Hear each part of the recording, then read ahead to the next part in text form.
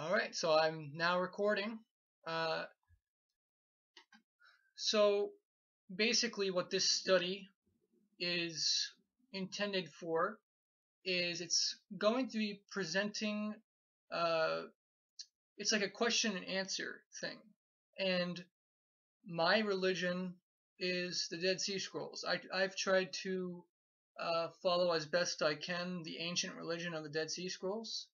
Obviously, some of the Dead Sea Scrolls are fragmentary, so it takes interpretation, and perhaps some of my interpretation is not entirely accurate, but for the most part, I believe what I have reconstructed, the faith I have reconstructed, is very close to the faith of the Dead Sea Scrolls. And so, for those who are curious about uh, what the Dead Sea Scroll religion has to say about different uh, questions people have, it's very important to see what the other side has to say, because most of the time in Messianics and in the Hebrew roots movement, you're hearing people teachings, but it's primarily from rabbinic Judaism, Pharisee.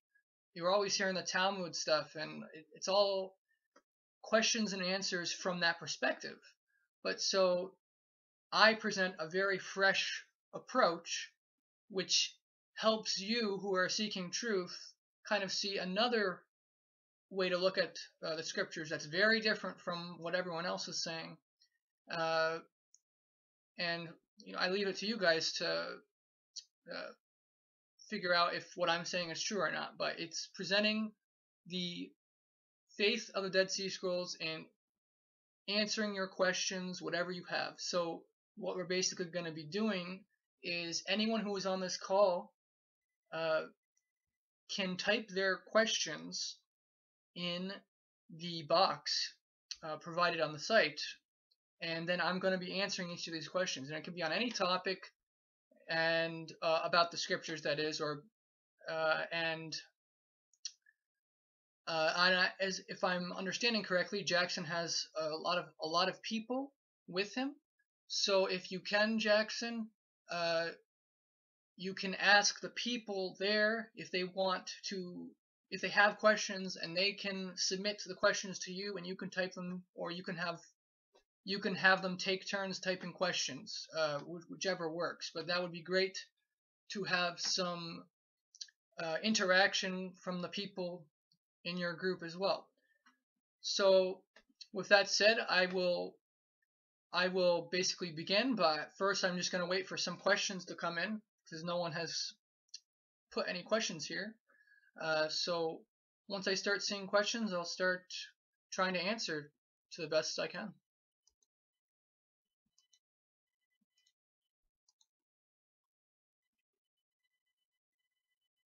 And also, if there's not really any questions, then I'll just start, because I have a lot to share from my own studies. So all right, that's a good first question. All right, let's see here. All right, so it looks like that's the complete question that you gave. Okay, so the question that was asked is, what was the relationship between the Zadokites and Pharisees in the 1st century BC? So in my understanding, you've got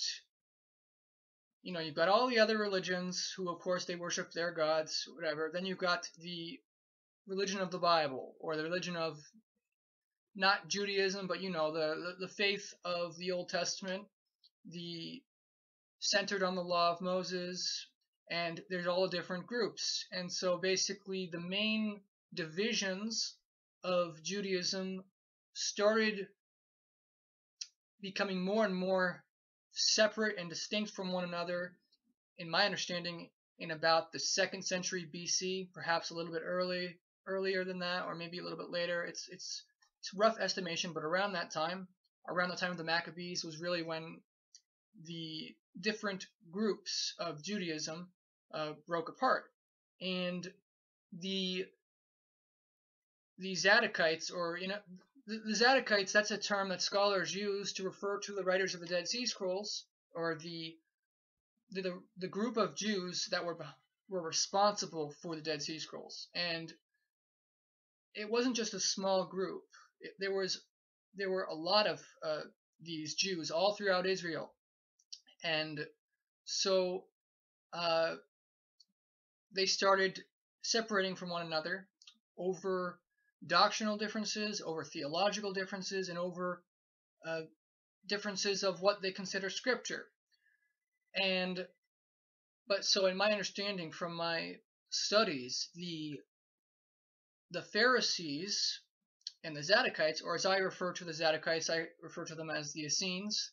The Essenes and the Pharisees were actually much closer to each other, generally speaking, than the Sadducees were to either group. The Sadducees, from what I've seen,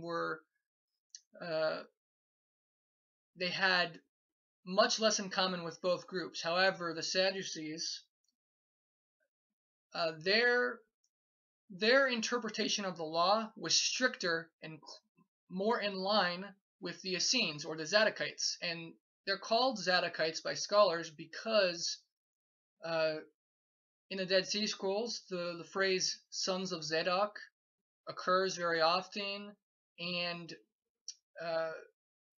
in reference to the priesthood, and Zadok is related to Sadducee, and some of the legal positions or some of the interpretations of the law in the Dead Sea Scrolls are the same that the Sadducees had.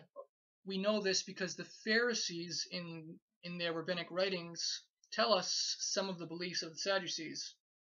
And so there were some similarities between the Sadducees and the Essenes, or the Zadokites.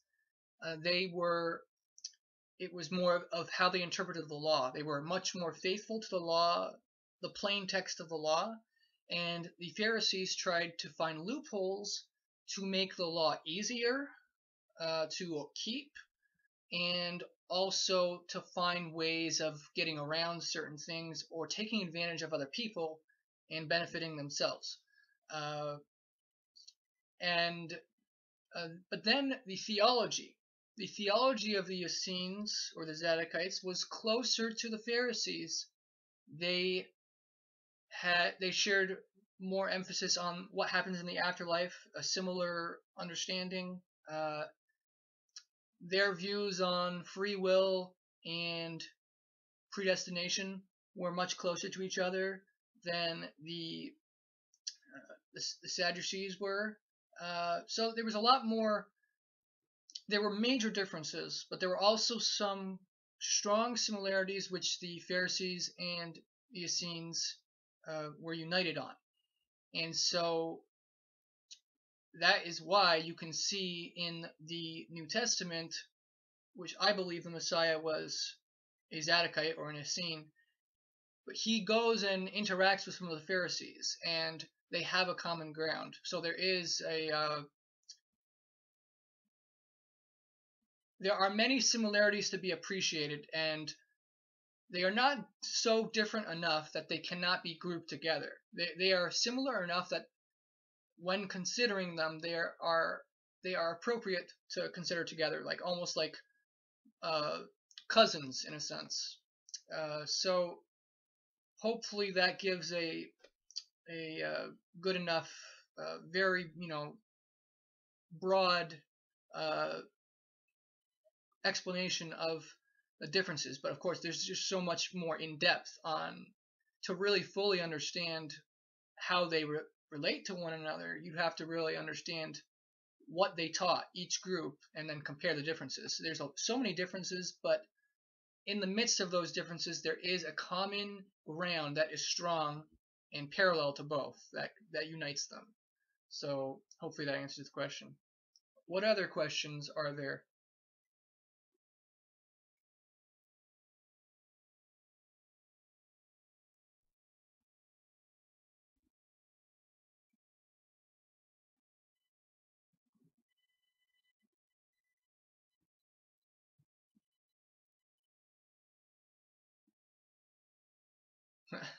And and Jackson, also people in your group. You have a lot of people in your group, so if anyone in the group wants to ask a question, please feel free to have one of them ask anything.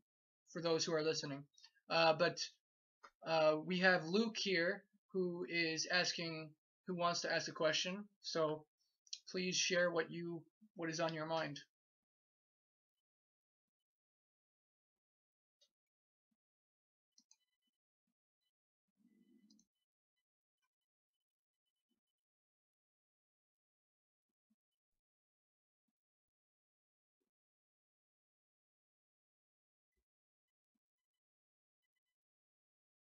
Just waiting for the question.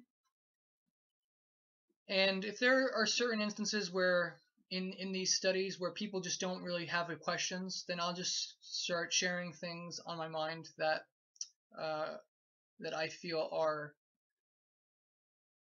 important to share with you all, because there's just so much things. Okay, so I'm going to answer this question, and if Luke, you are still asking your question, please ask, and others ask their questions. You can ask your questions right now while I'm talking. That would really help, because instead of having long pauses, I'd have these questions already there. So if you can, like Jackson, if you have people who are wanting to ask questions, can you type in the questions while I'm answering other questions? That would make it more use of our time. So, but I'm going to ask the first question. Answer the first question here was Yeshua an Essene? In other words, was the Messiah an Essene? And from what I've studied, there are so many striking similarities with what the Messiah taught and what the Dead Sea Scroll writers taught, that if the Dead Sea Scroll writers were Essene, which I believe they were, then that makes a strong, compelling case for Yeshua being an Essene as well, because the closer your beliefs are to a particular group, the more likely you're identified with that group.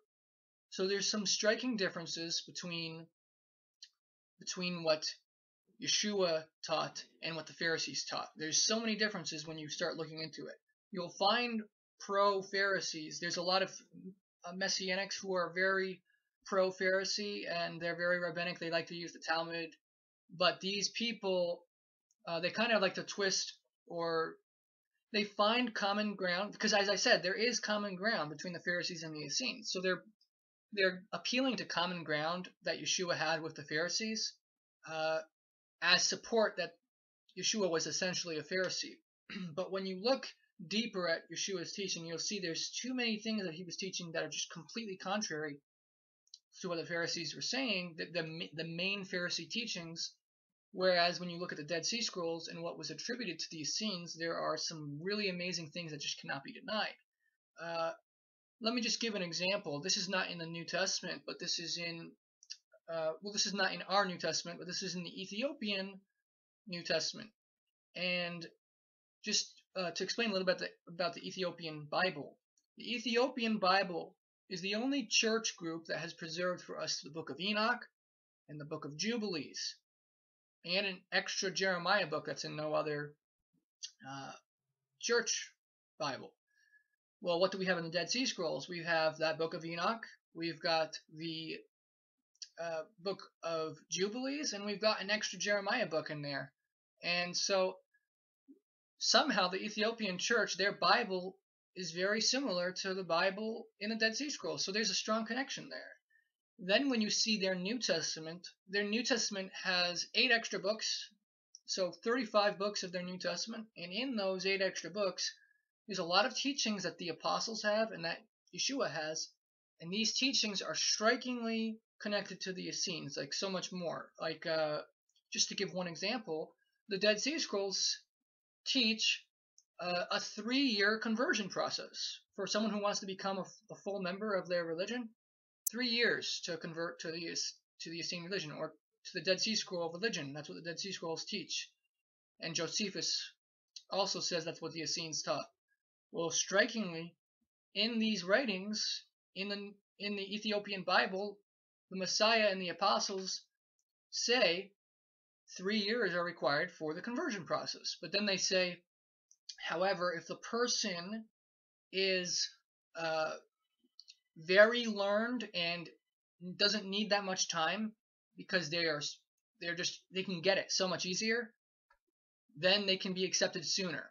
And they explain, because it's not necessarily the time, but it's the quality of the learning that's being done. But the problem is most people don't have the ability to learn so quickly and so well so soon. It takes a longer time for most people. They have a lot more responsibilities, families they have to feed, take care of. Someone like me, I have almost all the time in the world to just study all the time. Compared to other people who have to work almost all day to feed their children, they're not going to have as much time to learn what the truth is.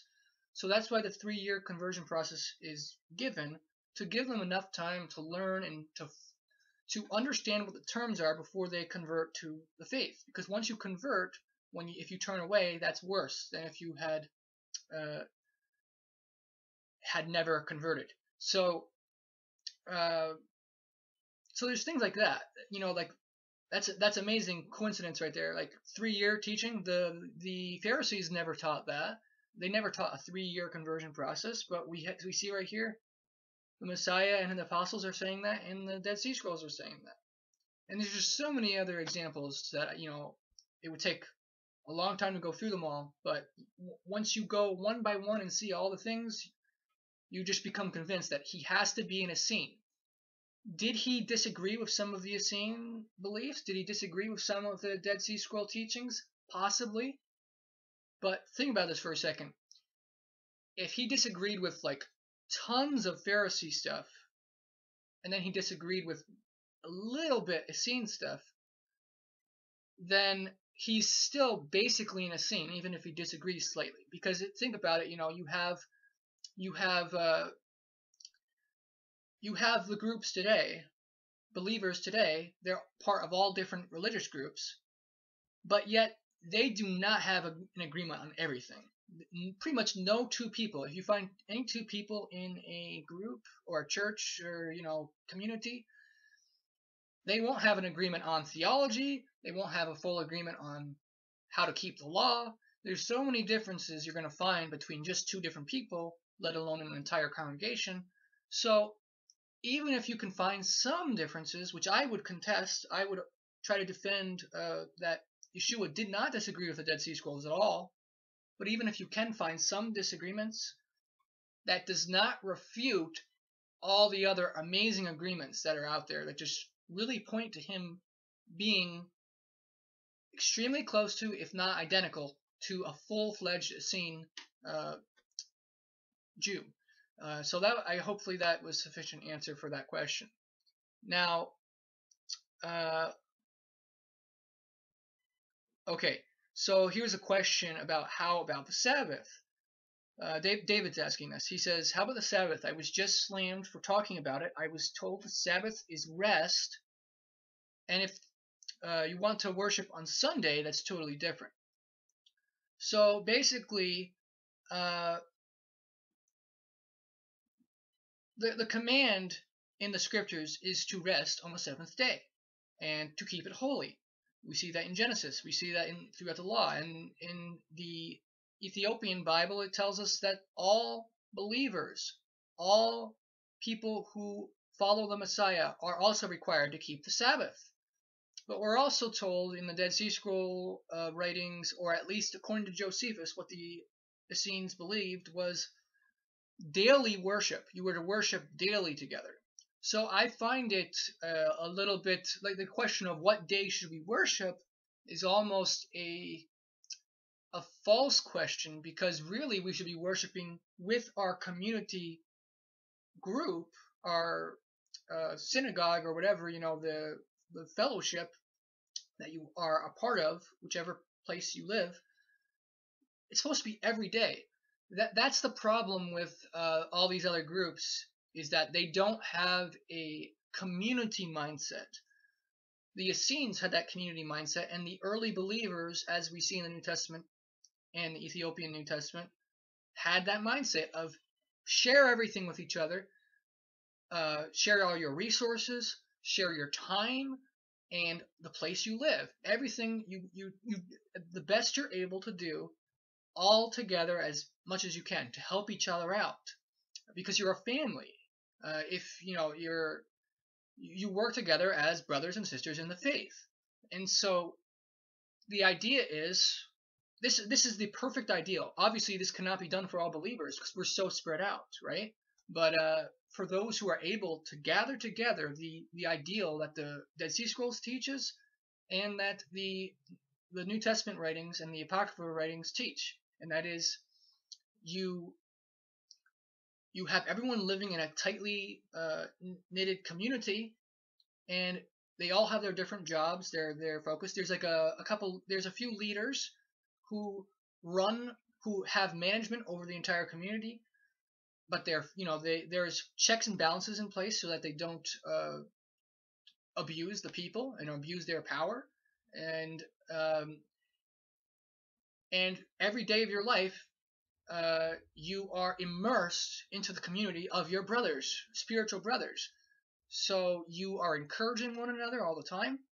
You are helping each other every day with the work you have to do, help each other to eat healthily, lawfully, pure food and pure jobs. You're all helping each other to survive, and that's really the emphasis. So when you have that emphasis, you gather together every day in worship. That's what they were teaching that we were supposed to do. So there is really no issue of worshiping on a Sunday and any day of the week.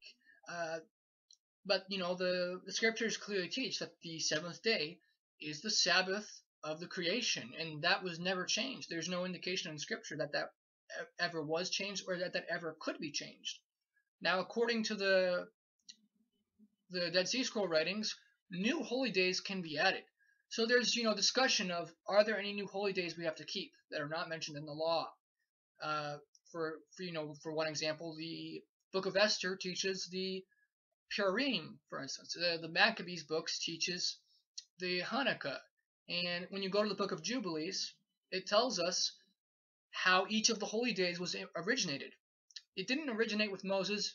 It originated with each of the patriarchs for special events. Noah introduced the Shavuot, and he introduced the 4 special new month days, falsely called by others new moon days. These were 4 holy days that Noah introduced, that the law also tells us to keep. And then Abraham introduced the 7 days of unleavened bread, and he introduced tabernacles, the Feast of Tabernacles, Sukkot, which we're doing right now. Abraham was the one who did that, according to the Book of Jubilees. And Jacob, he introduced the Day of Atonement, and the 8th day, the day after Tabernacles, that final day was introduced by Jacob, according to Jubilees. And Jubilees was found in the Dead Sea Scrolls. It was considered scripture by the Dead Sea Scroll writers. So we're seeing that the holy days were added gradually based on a holy event. Something holy happened, and a new day was added.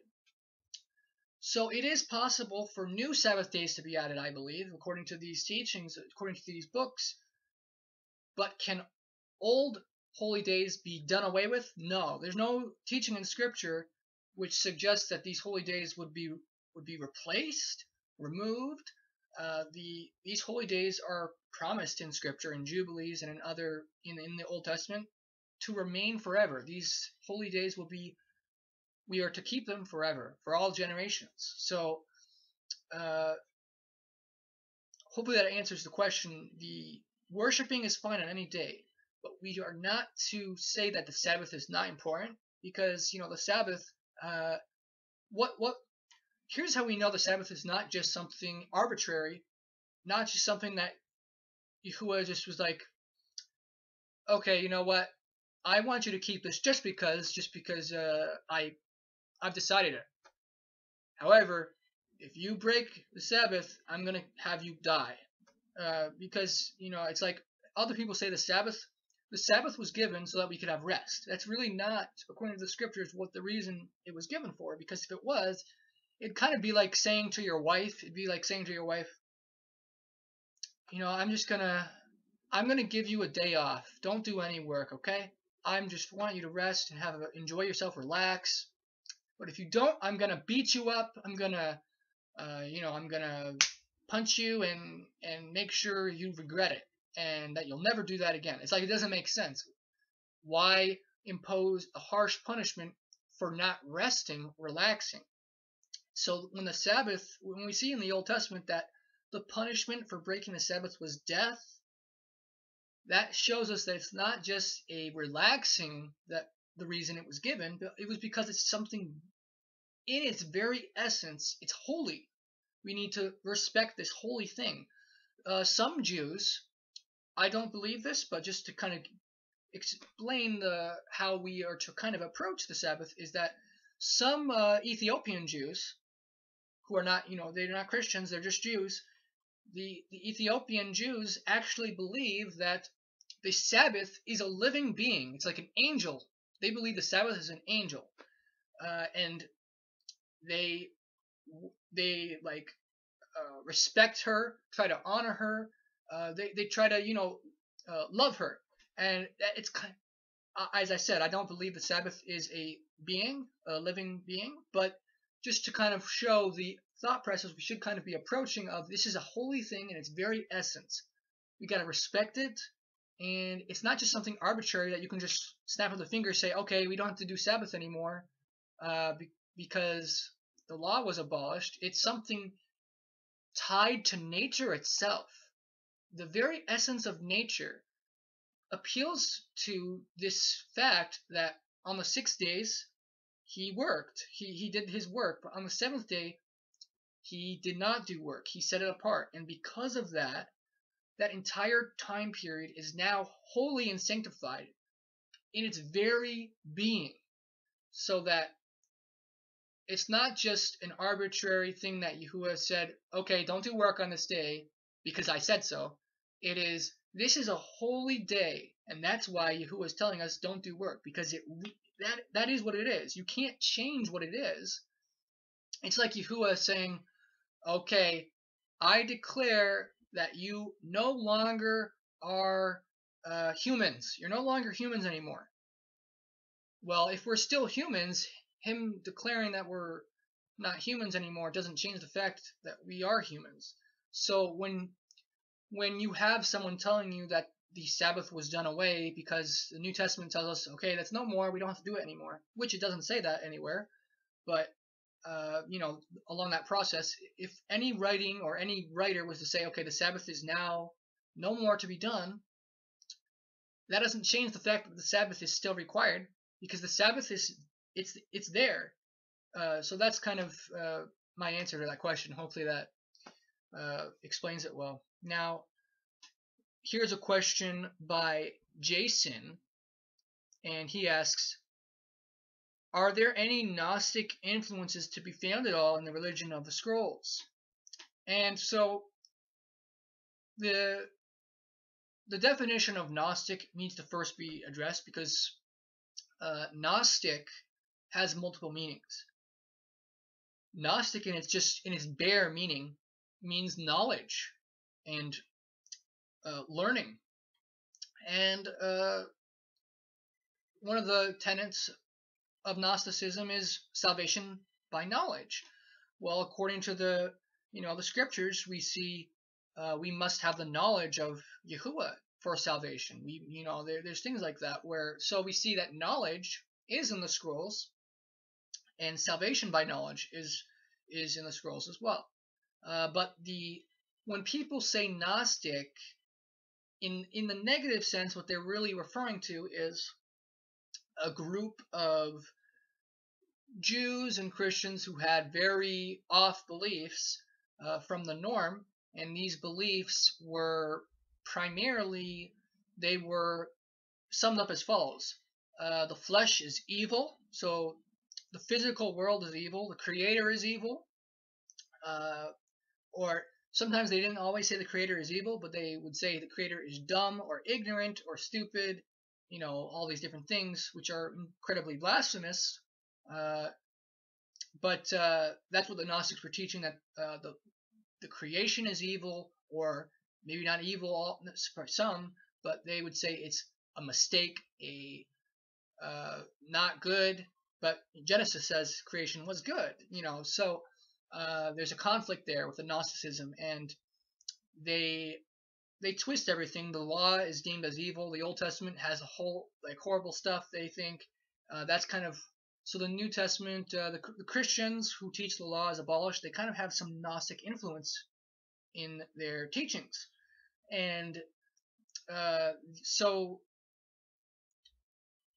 And the Gnostics also taught, like for instance, flesh is bad. Flesh is bad and evil. So don't eat animals because flesh is bad. Don't do that. And they also some of them would teach, don't have sex because the flesh is bad. Avoid it. That's evil. That's what some Gnostics taught, but the other Gnostics would teach that the flesh is evil, so we might as well abuse it to spite it. Let's spite that flesh. Of course, that's just a justification of them doing sins that they want to do. But in their mind, they were convincing themselves, we hate the flesh, but we're going to hate it. We're going to spite our flesh by pleasing it, giving it all the pleasures it can have, just to spite it. And so they would indulge in all kinds of pleasures. They would fornicate. They would do all kind of heinous sexual sins that you can't even talk about with children or even adults. It's just heinous to talk about it with adults because it's disgusting stuff they're doing. Same thing with food that they're eating. Disgusting stuff. What they're eating. You don't want to know what they eat. There was stuff like that was going on in these Gnostic groups. So there were some Gnostics who were super don't do anything pleasing to the flesh because that flesh is bad. And then there was others who were saying the flesh is bad. Let's indulge in it and mock it. And this just comes from demonic stuff and satanic type of theology. But the Dead Sea Scrolls does not have any of that kind of stuff. It doesn't have sex is evil. It doesn't have eating meat is evil. All these different things. And it does not have the creator is evil. It doesn't have any of the traditional Gnostic teachings that clearly separate Gnosticism from the Essenes. Now, there are Gnostic beliefs which the Essenes also had, but these beliefs are not Gnostic. In other words, you can have a belief, but it doesn't mean that belief is solely belonging to that group. So, Gnostics, for instance, believe that a God exists, but just because I believe a God exists doesn't make me a Gnostic. Okay, so some of the beliefs that the Gnostics had, Essenes also had, and Pharisees also had, and other groups also had. So you can't say that just because some Gnostics taught it that it's evil necessarily. But you have to look and see what are the horrible teachings that the Gnostics teach, and you have to figure out that for yourself. But it's pretty clear the main essence of Gnosticism that we should regard as evil is creation is evil, the flesh is bad, the creator is bad. So condemn that stuff. The Old Testament is corrupt and to a point where the laws are evil. And the entire Old Testament is full of evil stuff from Satan and from other, so things like that, where that's kind of what Gnosticism is, but you don't see that in the scrolls. So to answer that question, I don't really see any Gnostic influences in the scrolls, and it seems to be that the main Gnosticism originated after the Messiah came from the Christians primarily. There was some Gnostic stuff, but for the most part, the Gnosticism kind of went extremely increased when Christianity came, because it was spread to the Greeks, to the pagans, and the pagans had already had some of their own Gnostic ideas. So combining the pagans coming in with heretic Gnostic teachers, like Simon Magus was the biggest one. He was the worst of them all, the father of heresies, the church fathers believed, and he was essentially the father of Christian Gnosticism, Simon Magus. But there were many teachers in the early centuries, like Valentinus, and others in that early time, who even the Christians, the early Christians who rejected the law, they also condemned the Gnostics because the Gnostics were just way too far off. But these Christians who rejected the law, they also were corrupted by Gnostic influences, unfortunately. One of the biggest examples of this is Augustine.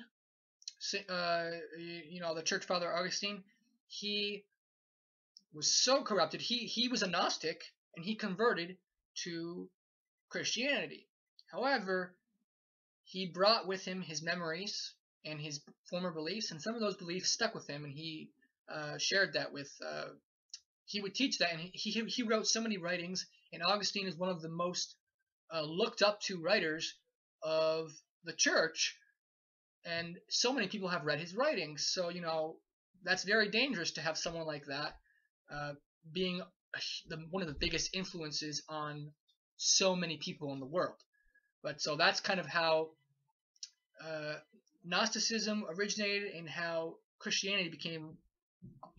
There's a lot of stuff in Christianity that is really similar to Gnosticism, like the belief of original sin, that our flesh is by its nature sinful, and that and the other one would be that whenever you have sex, you pass on the sin nature.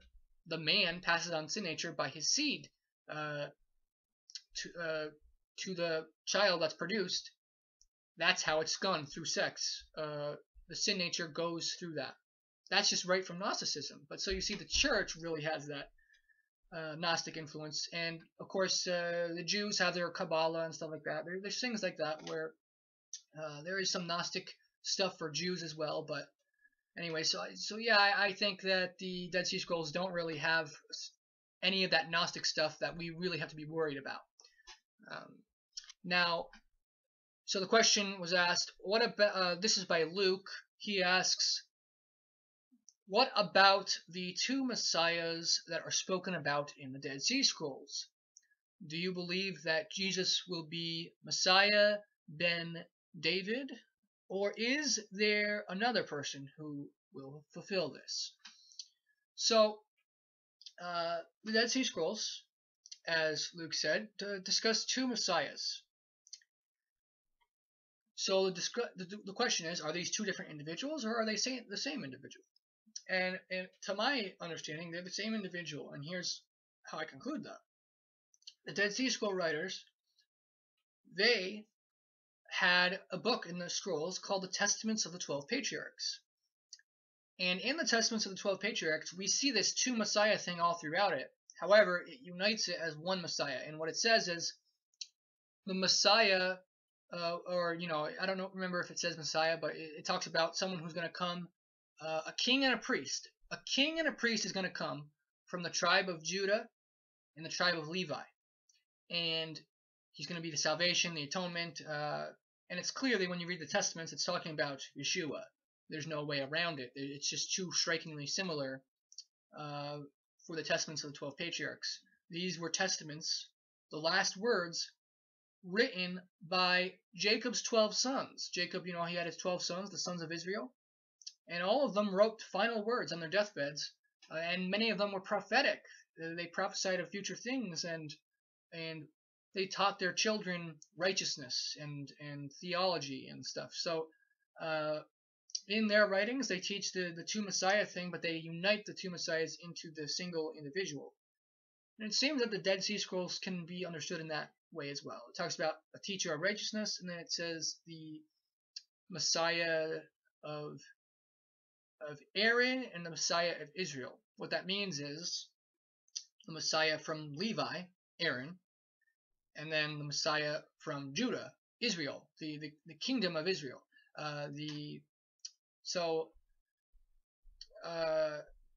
And then we have the New Testament, which of course says the second coming. And since, as I've mentioned before, the New Testament shares so many similarities with the Dead Sea Scrolls, we can kind of see what does the New Testament say, and then we take that and compare it to the Dead Sea Scrolls. So it seems that the New Testament writers understood the two Messiah teaching as being the the first Messiah will be the priest. He came as priest, and the second time he comes, he will come as king and reign as king for the millennial reign. And sometimes some of the Pharisees have this two Messiah teaching as well. But overall, this two Messiah teaching is not so much important it seems to me, to the Pharisees. In fact, a lot of Pharisees like to say that there's many Messiahs, that, anyone can be a Messiah. So there's nothing really that special about the Messiah. But according to the scrolls and according to the New Testament and Apocrypha writings, what we're told is that there are many Messiahs, but there is also a special divine Messiah who is to come, and he is to provide salvation and atonement in a way that no other individual could. And he would be have a special relationship with Yeshua, the Father, so that there's a clear difference between the Messiah understanding in Pharisee and the Messiah understanding in Essene and New Testament stuff, because like in the Dead Sea Scrolls for the Book of Enoch. So we read in the Book of Enoch about the Messiah, the elect one, the Son of Man. And when you read through that, it gives prophecies of what the Messiah's role is, and his role is described in very great detail of essentially a higher being than just a normal human. It's not just any ordinary prophet, but it's someone who's very special, and that's a clear difference between the Pharisee and the Essene concept. You see in the Dead Sea Scrolls the concept of a divine Messiah, like for instance in the Melchizedek document. In that document, it actually says that Melchizedek would come, atone for the people, he would be the Messiah, and that he is Elohim. So right there, that's calling Melchizedek as Messiah and Elohim. And there's some other writings as well that suggest that in the Dead Sea Scrolls that talk about when the Messiah comes, he's going to do things like raise the dead, heal lepers, and he will be called Son of the Most High, and all these different things which correspond so well with the New Testament. And so I'm hoping that answered that question. So I do believe that the Messiah will that Yeshua, when he came as the Messiah of Levi or Messiah of Aaron, and when he comes back, he's going to be the Messiah of Israel or the Messiah of Judah, and essentially both of those personages are going to be united in his single identity. That's kind of how I take it. Just like Melchizedek was a priest and king, so also this single individual, the Messiah, as Hebrews says, Yeshua was made like Melchizedek. So Melchizedek was priest and king. Yeshua will also be priest and king. And the Dead Sea Scrolls tell us there's going to be the priest Messiah and the king Messiah. And Testaments of the Patriarchs tell us one individual is going to be priest and king as Messiah. So hopefully that answers that question. The next one is by Barbara, and she says, were the 10 Commandments in the Dead Sea Scrolls, and how are they different than what we know today and what is found in our Bibles today? So the 10 Commandments in the Dead Sea Scrolls, they are very similar. However, there are some differences, and one of the big differences is that there is an extra phrase, for instance, that you find. So the 10 Commandments are in Exodus. They're also in Deuteronomy. Okay. When you compare the two lists, though, there's differences.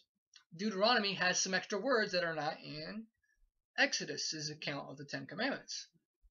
Well, when you look at the Dead Sea Scrolls, Exodus's account of the 10 Commandments agrees with Deuteronomy's. It has that extra words, and so that's the main difference. Like words here and there, but otherwise the 10 Commandments are essentially the same.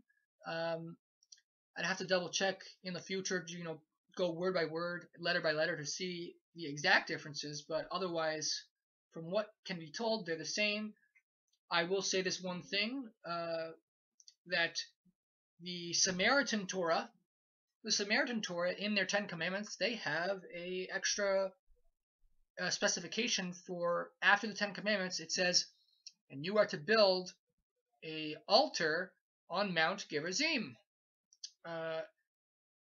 If I understand correctly, that is not in the Dead Sea Scrolls. But I'm not entirely 100% certain because the scholars reconstruct it sometimes iffy. Okay, but how they reconstructed it, based on their reconstruction, those extra words of the Samaritans are not in the Ten Commandments in the scrolls. There is something else to note. The Septuagint has some of the Ten Commandments in a different order. I don't remember if the Dead Sea Scrolls has it in that different order or not. I'd have to double check that. But that's something to keep in mind. What is the correct order?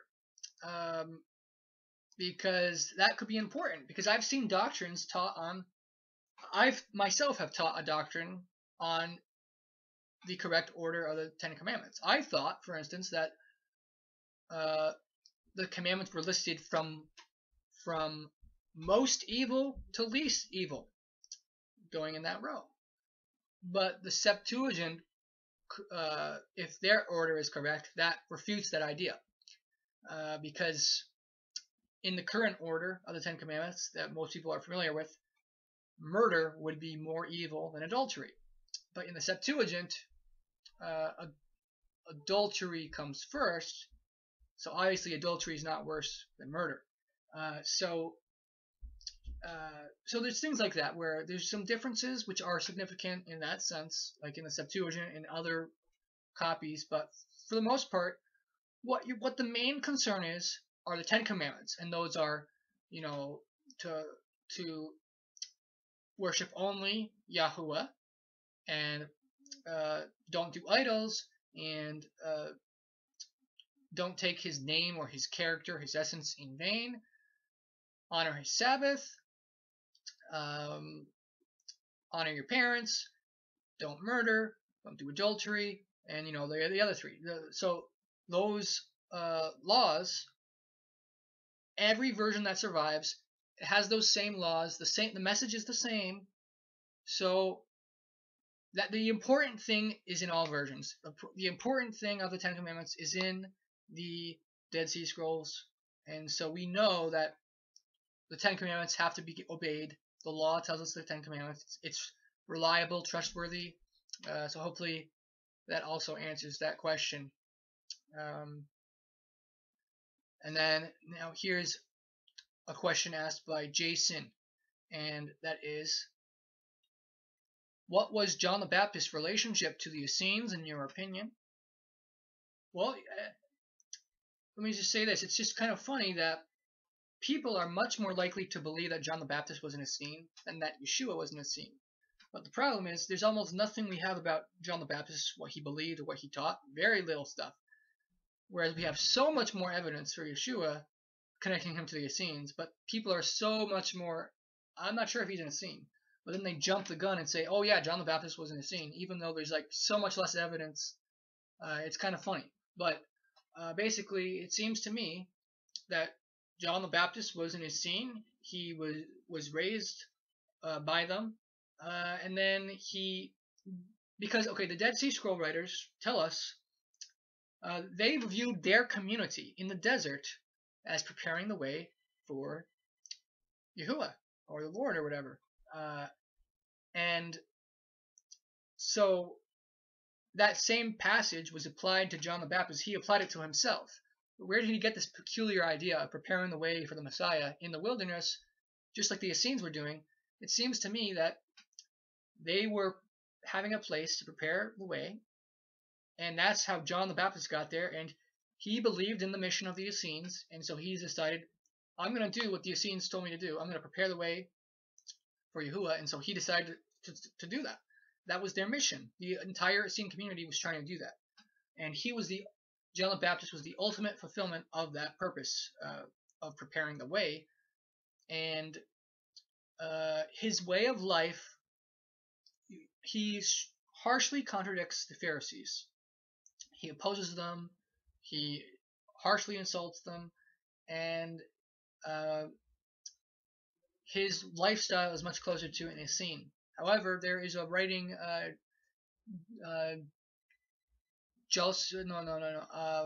Slavonic Josephus. In Slavonic Josephus, we see that John the Baptist was rebuked in Essene, and I take that at face value. It's possible that's not a correct passage, but I believe it probably is. And here's the thing: not all the Essenes were righteous.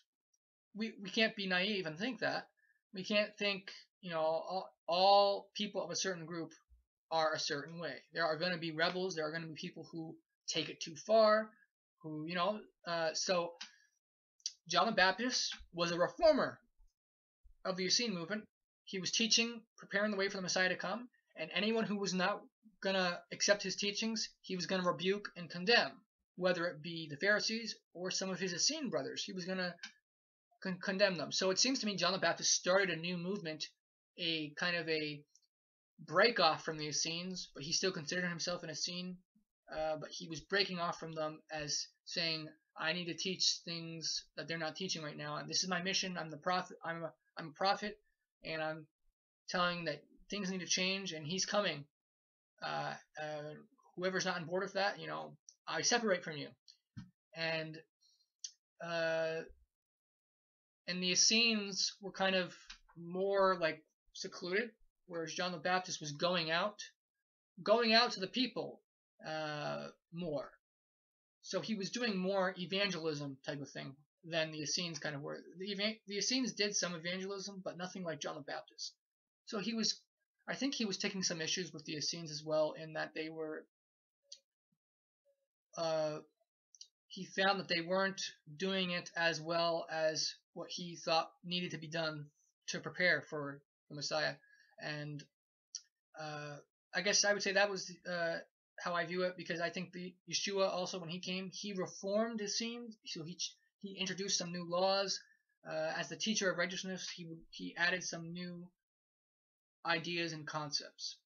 So hopefully that answers that question. So I've gone through all these questions so far. Do you guys have some more questions? If you do, please write them down. My usual intent for these studies is to do at least an hour and a half. But for those who can't stay that long, or we could always do it shorter. But I'm willing to keep going for the time I was hoping to do. So if you guys have more questions, please share. If you don't, then I'm going to just start. I'm going to just share some things that just come to my mind, because I want these studies to be not scripted. I don't want them to be scripted. So,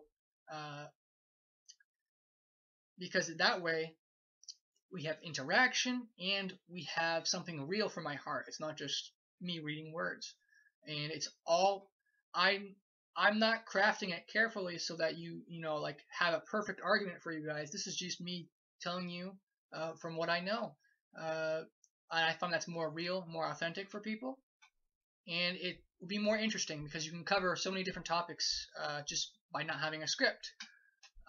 So here's the question by Jackson. He says, have you read The First Messiah by Weiss? I have not. Let me just answer this a little bit clearer, though, is that I do think it's important to read what the scholars have to say, but from my own journey of studying and seeking the truth, I've found much more depth in studying the scriptures themselves than studying what others say about the scriptures, because you can debate all along with other people about how to interpret the scripture, but unless you read the scripture for yourself, and you're just relying on someone else's words and ideas. So for me, there's so many extra writings which I consider scripture, divinely inspired, and so for me, I find I can gain much more wisdom, much more knowledge of the truth by reading what the scriptures say, and then I find that most of what the scholars have to say, the vast majority of it, to me, I don't find valuable. I don't find a good use of my time to go through. Uh, but I don't think it's entirely worthless to go through these things for those who feel led to do that. But you need to be careful and realize that these are just men. They have their ideas, and uh, like with any man, you should be fair and take into consideration what they're saying. But remember, they have bias usually, and they have an agenda usually. And agendas are not always necessarily bad if it's in a good agenda. When you look at look up the dictionary definition of agenda. It has a negative connotation, but when you look at the good definition, it just basically says, a goal or intention. It's like if you have your agenda of truth seeking, then that's a good agenda. So, but everyone essentially has their own agenda, and you want to know what is their agenda. If their agenda is to undermine the scriptures or to reject the authority of the scriptures, then if you accept the scriptures as authoritative, then you want to be wary of that. So the thing is with a lot of these writings, like if you ask me just to kind of save in advance, like if other people were to ask me, have you read this book by so and so person or this book by so and so person? Almost always, I'd probably say I have not read that book because, as I said, I don't have a high view of scholars. Perhaps I'm a little bit too harsh with them or too negative in my judgment on those scholars and their value. But for me, I don't find them a good use of my time.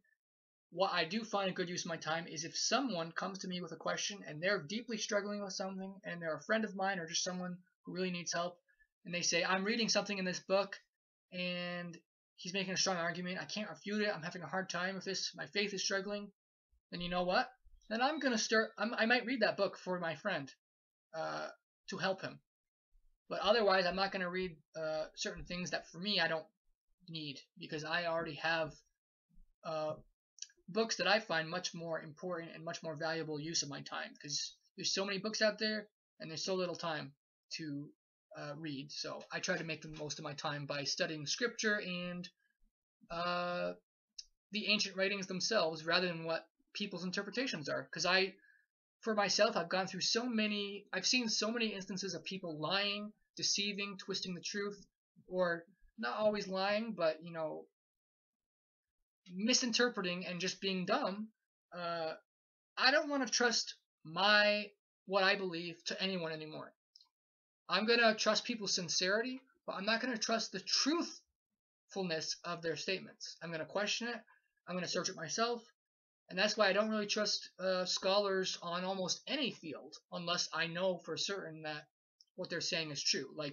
So for science, I'm using a computer right now, so I'm not dumb and I don't say, oh, the science behind computers, that has to be false, because that doesn't make sense. I'm using a computer, so it has to be true. They know what they're doing by making a computer. Okay, so it's things like that where what I know to be true from the scholars, yeah, I'm going to accept that. I don't need to question that. But if it's like medical science, I question it. If it's evolution, if it's any type of thing on any subject, I'm going to question it because their interpretations are just so easily corrupted. So I don't trust what other people say being accurate.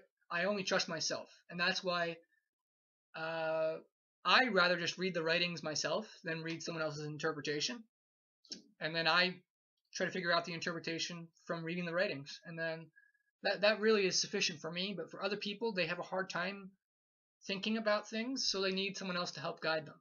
And for those people, then you got to be careful what you read, because if you just believe whatever you read, then you've got a problem, because there's so much false teaching out there. So I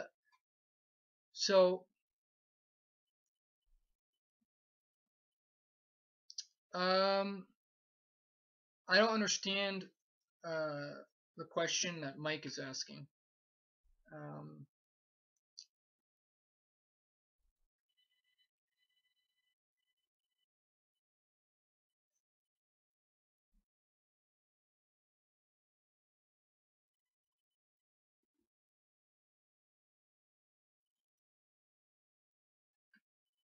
Okay, I'm waiting for everyone. I'm waiting for the question to come in, so just hold on one moment.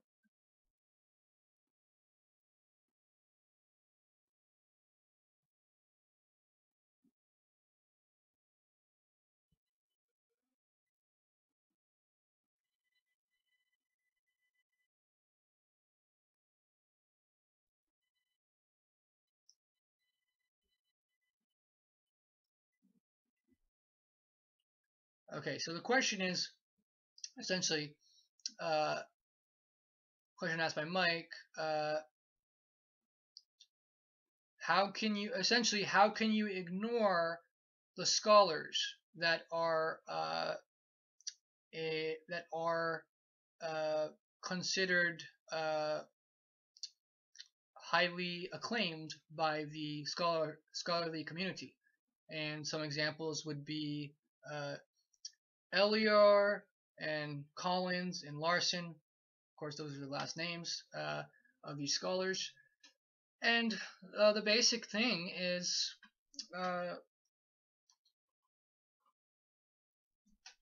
most of these scholars start with a faulty assumption. And when you start with a faulty assumption and then work your thesis from that false assumption, then everything you're building is based on a lie, is based on a falsehood. So what you do is you familiarize yourself with what they're teaching, what they believe. If you see that there's a lie that's part of their foundational thesis where everything else builds off of it, then you know if you can prove to yourself, if you know for a fact that that foundational thing is a lie, everything else, like take that piece away. Just take it away. Say, no, I'm gonna take that piece away. Take it away. Everything all of a sudden just falls and is gone. It demolishes, falls on top of itself, crushes, and the entire thing cannot support itself. The foundation piece you just removed. That's the basic idea. So you have to look at familiarize yourself with what the scholars are teaching. If you accept, here's the thing: it's based on what you have seen of the evidence. So for those who accept the scriptures, for instance, as prophetic, divinely inspired, things like that, if you are convinced, you have to prove it to yourself. If you've proven something as scripture, then if you're seeing that their foundational argument is based on the idea that prophecy is false, then you know that, okay, well, their entire argument is on the idea that prophecy is impossible. But if we believe prophecy is possible, then their entire argument is demolished. Then what you have is you have speculation. Okay, so there's speculation, and then there's how can I not trust these scholars? Well, here's the thing. You got one scholar saying one thing, you got another scholar saying another thing that contradicts this guy. You got this scholar saying that, this scholar, all these scholars saying one thing and contradicting the other, and they all think that they're right. They're all considered legitimate scholars, but they have major differences often from what they're saying. So the thing is, what we're seeing is it's a little different. The scholar, what the scholars are saying is something different when you see what scientists are doing, because what scientists are doing, what they're looking at is they're trying to do tests, and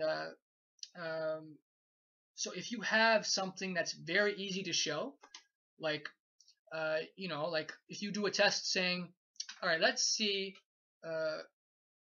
if like trying to test gravity, or I know some people in the Hebrew roots movement don't believe in gravity. So basically, whatever is causing the objects to fall to the ground, you can test that through mechanical observation experiments, and you can see, oh yeah, it's falling down at a certain rate.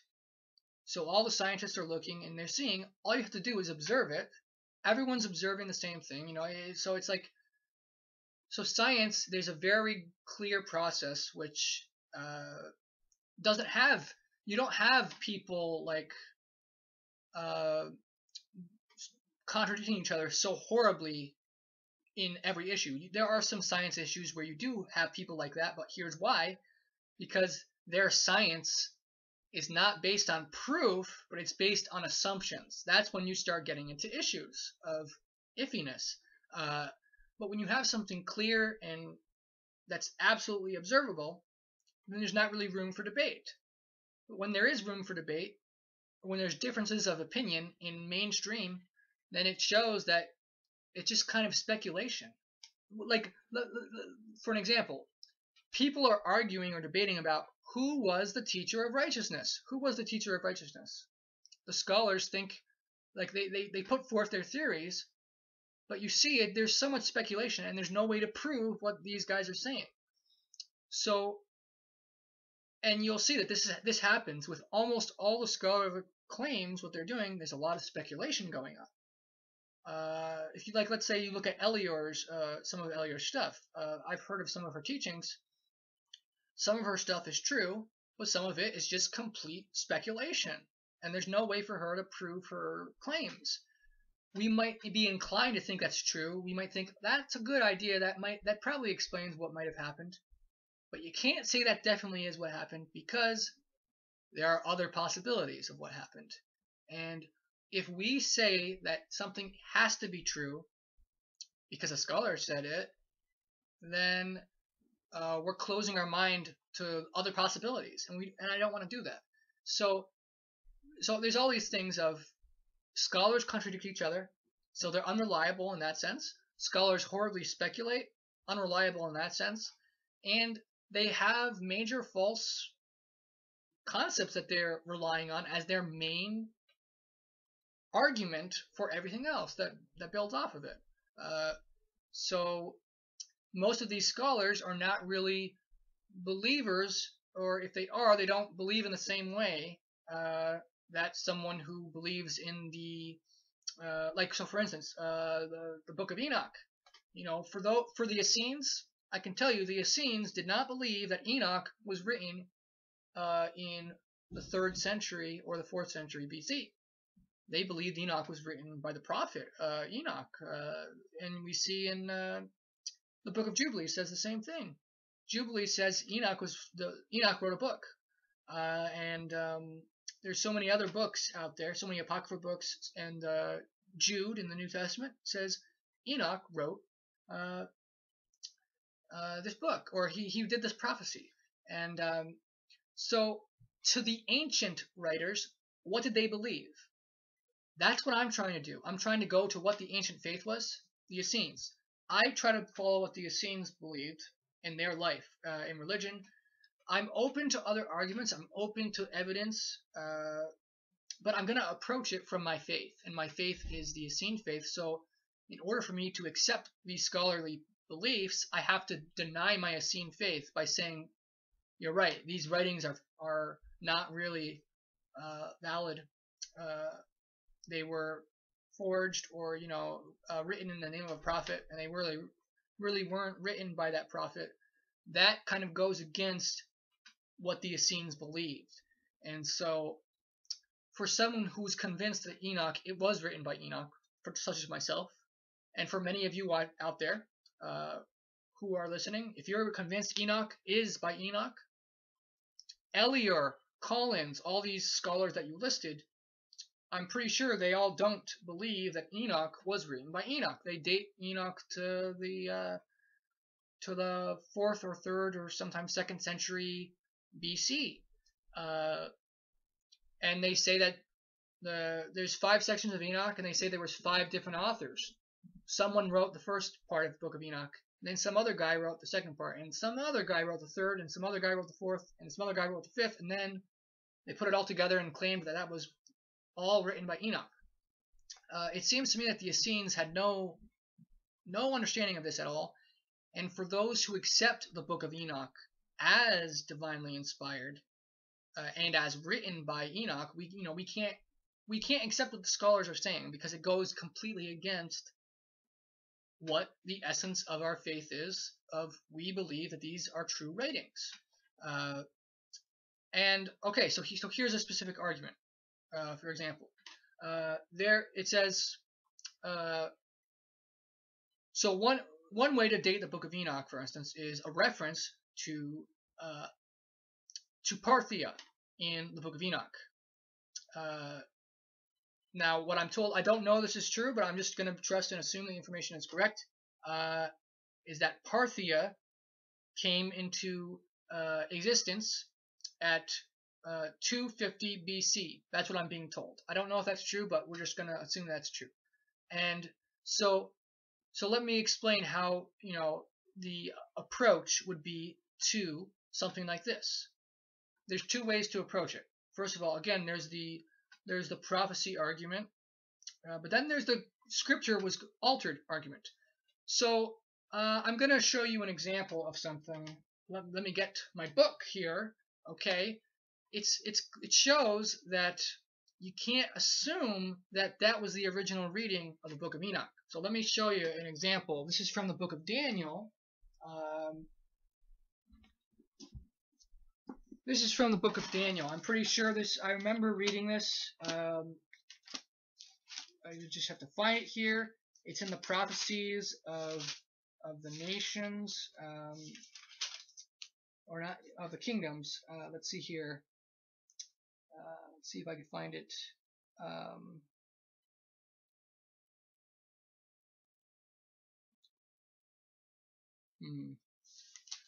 It might take me a little while to find it, so I'm not sure if I should look right now to take your time. But basically, I'm pretty sure I remember in the Book of Daniel there are some manuscripts which say, like in the Hebrew text, it says something like, it doesn't tell us what the nation is, like it makes it symbolic. But then in the Septuagint, it says, these are the so-and-so nation, or something like that. There's things like that. So it's like, in other words, there's things like interpolations, which is things added into the scripture as to clarify a passage, to interpret, to give commentary, things like that. So when I say the Book of Enoch was written by Enoch, I don't mean to say that every word in there is authentic. You have to do textual criticism, and there's differences in manuscripts. But so many of these arguments are like that, where they find certain things like that, and then they say, okay, well, this can't be true because it's describing Parthia, so it must have been written after Parthia came into existence. But that is so easily dismissible by the very idea of, okay, well, they very well may have a scribe may have wrote it in. To show you an example of the Testaments of the 12 Patriarchs. That, when you compare to the original version that's found in fragments in the Dead Sea Scrolls, the Testaments of the 12 Patriarchs was really altered from the original version. So if you look at the Greek version and you're seeing there's things like this. It says Cappadocia, as one of the names, and that's like a later thing too. But the problem is the Testaments of the 12 Patriarchs are reworked versions of the original text. And the original text was much longer and it worded things differently. So you can't use the Testaments of the 12 Patriarchs to say that this must have been written way later. This could not be written by the Patriarchs because it describes things like it uses language that came later, because scribes came later and they were copying later, right? But the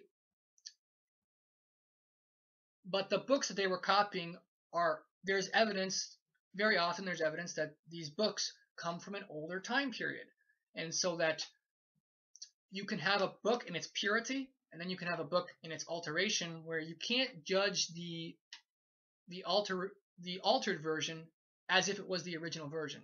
That's a mistake. Just to give an example, Homer hopefully you guys know about Homer. He was one of the most famous of the Greeks, and his writings were kind of almost treated as the Greek Bible, and that was he wrote the Iliad and the Odyssey. Well, something very similar happened with his writings that has happened with the Bible and the scriptures. He wrote his originals, and his originals are very different in many places than the vast majority of copies later on that are available to people. So if you make an argument that Homer didn't write this by appealing to this later edited version, that's not really about. There's scholars who say Homer didn't write this stuff. It was probably by someone else. And yet the version of Homer that they're judging their ideas on is the altered edited version. And the oldest manuscripts of Homer are fragments, and those fragments show huge major differences, which suggests that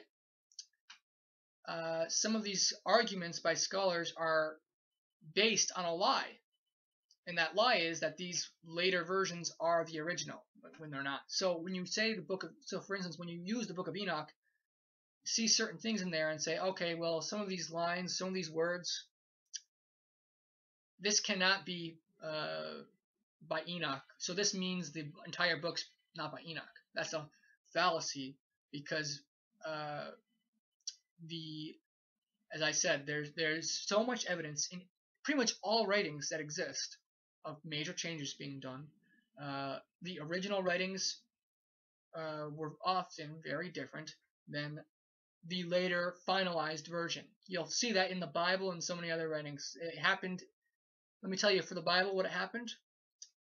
You can compare Genesis, Exodus, Numbers, and Deuteronomy. Those are major changes in the different versions. Some huge differences.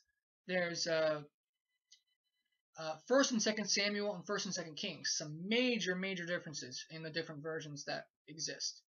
There are huge differences in Proverbs and in the book of Psalms and the book of Esther. Huge differences in Esther. And the book of Daniel as well. There's just so many things in the other ones that I didn't mention too. But so I would say the scholars that date these things make assumptions, which they never proved.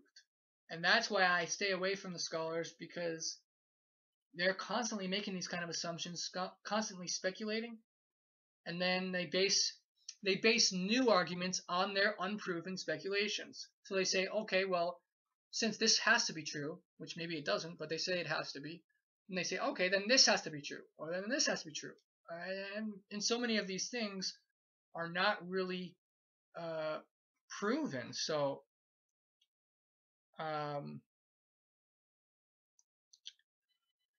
and so right now we are not quite, but about an hour and 20 minutes into it. I wanted to do this for at least an hour and 30 minutes, but for those who can't,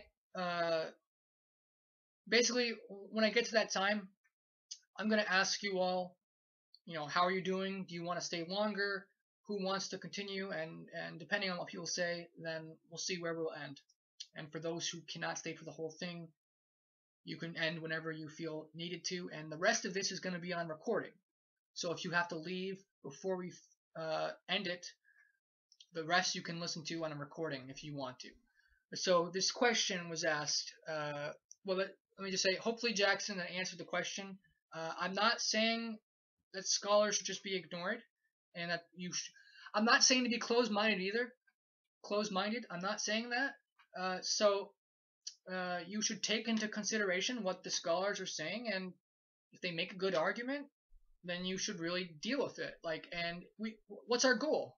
Our goal is we want to prove to the world what the truth is. If the scriptures are true, then we got to convince people they're true. So we got to look and see what are the arguments people are using against these books. So yeah, there is value in reading these books for that purpose of, if these books are valid, we've got to refute their arguments. And that is a value to read these writings. And then in the process, if I believe a writing is valid and I want to prove to people that it's false, I want to prove to people that it's true and that it's not false, and I start reading, but then I start seeing their arguments, and I'm like, you know what? I think they're right, man. They're arguing. I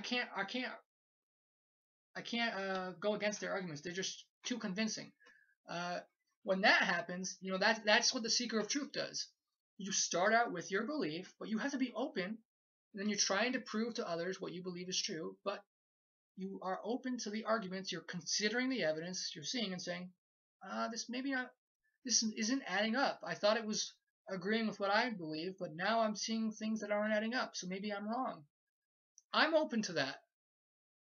But what I'll tell you is I'm not an airhead either, so that I'm not going to just change my mind just because someone is strongly trying to argue with me and showing me lots of what they think is good evidence. I'm going to really struggle with it, and it's possible that perhaps on some issues I might have a hard time changing my mind. A lot of people have a hard time changing their mind when they're wrong.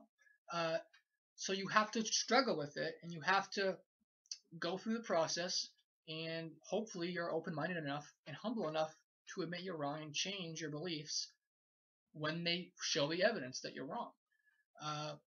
But as a believer, as an Essene, I follow these documents so that I think that in the main they are legitimate writings and authentic writings, so I stay away from what the scholars are saying for myself.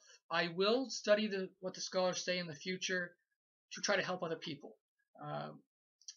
But as a seeker of truth, of studying the scriptures, I don't think their interpretation of scripture is valid because they don't understand the scripture's authenticity. It's how someone who interprets scripture who does not believe it's authentic is very, very different from someone who believes it's authentic. I think we all can agree on that. There's something to be said about someone who knows, okay, this is authentic, this is scripture, this is prophecy. I'm going to interpret it as prophecy. As compared to someone who does not believe it's prophecy, that's going to be a completely different perspective of how to interpret the passage. Anyway, hopefully that answers the question of why I'm just very wary of what these scholars have to say. So David asked this question. Yeah, I said recently, I said that I don't believe the 1,000-year reign or the millennial kingdom. It's not going to begin for another 150 years about. Now, what's your question? You're wondering why I believe that? Is that correct? That's your question? Or just making sure that's what you were asking. I think that's what you're asking. So, yeah, okay. So basically, you're going to see in so many different groups of when is the end times. They try to figure out the exact year or roughly the exact approximation time of when the Messiah is going to return and usher in the 1,000-year reign. There's a teaching in the ancient writings which says, how there's the 6 days of creation and then there's the Sabbath day, holy. Well, similarly, there's 1,000 years for each day because a day with Yeshua is as 1,000 years. So 6,000 years of working against Satan, doing the work against Satan's power. And then on the seventh period, the seventh day, the seventh period of 1,000 years, that's the 1,000 years that Revelation speaks of. And what does Revelation say? It says Satan will be chained for the 1,000 years. Okay, so that's just very interesting to see. Okay, so for the 6,000 years, the 6 days, you have to work against the forces of evil. But on the seventh day, it's in 1,000-year peace, rest, a Sabbath, millennial Sabbath, and where Satan is locked up, and you don't have to worry about that. You don't have to work against his influence. So it seems that that's a very legitimate understanding, and that's confirmed by ancient scriptures, Apocrypha. And so the idea is, okay, if that's true, then that means the Messiah is going to come back to set up the kingdom 6,000 years from the time of creation, approximately. Well, we have to figure out when was creation. So using the copies of Scripture to figure out when creation was. However, there's a major problem. Most people who are figuring out when the year of creation was are using the Masoretic text, the Hebrew text that everyone loves, or not everyone, but most of the Messianic movement loves. The problem is the Masoretic text is corrupted in many ways, horrible ways often. The chronology of when things happened is majorly altered. And we can see, comparing from history, we know that some of their ideas are contradicting history as well. And so the rabbinic calendar, the rabbinic chronology that comes from the Masoretic text is an error. And so we need to use something more reliable. The Septuagint is also an error.